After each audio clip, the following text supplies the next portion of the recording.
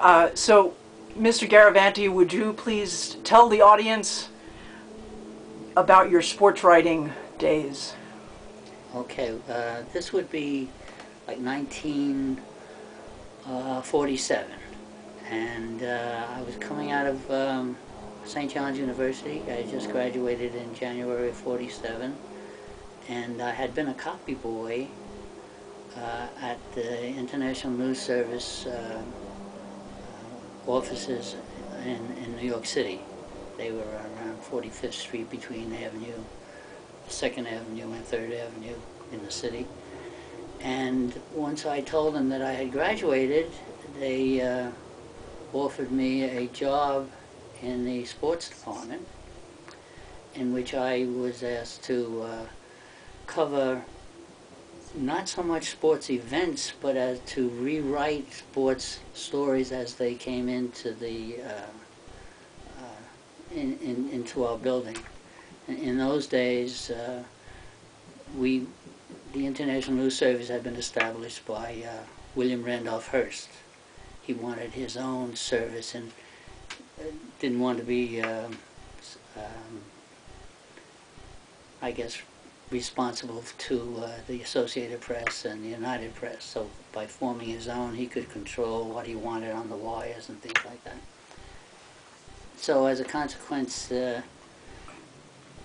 when we had a story, for instance, if I had a news story that came out of New York about the Yankees, you know, and Joe DiMaggio, I would type it out on my typewriter and hand it to the sports desk, and he in turn would hand it to the editor, who in turn would give it to a teletype typist. Okay, what is a teletype machine? A teletype machine is a mechanical typewriter that is connected by wires and cables to other cities throughout the United States, so that as he typed it out, the teletype typist, as he typed out the story, it would go to every office in the United States where there was an International News Service office,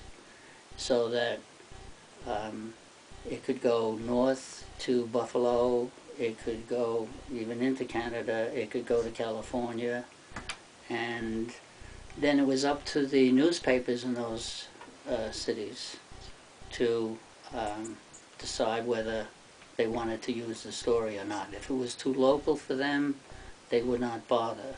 But if it was for instance, if it were a Yankee game that I was reporting on, or an interview with Joe DiMaggio, they might put it in Boston, where the Red Sox are such serious competitors to the Yankees.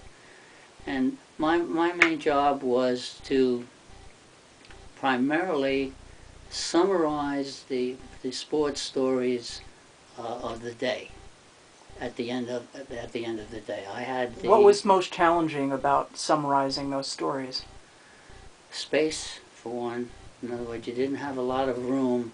I probably had an 8.5 by 11, maybe two 8.5 by 11 sheets of paper to type on.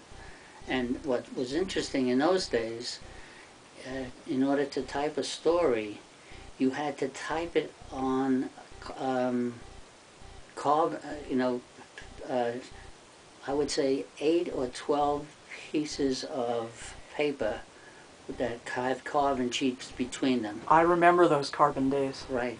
And so when you typed your story, you had 12 copies. And those 12 copies, for instance, what I would do with them, I would hand them to my sports editor, or whoever might be on duty, or if I was on duty just by myself, I would hand it to the editor at the city desk, and he in turn would take, we would have removed all the carbons, and he would have a copy boy give those stories to 6 or 7 departments. There was the international department, there was the local departments, but every editor or every department knew what was going on because they had a copy of every piece of paper that was written in the that day. Report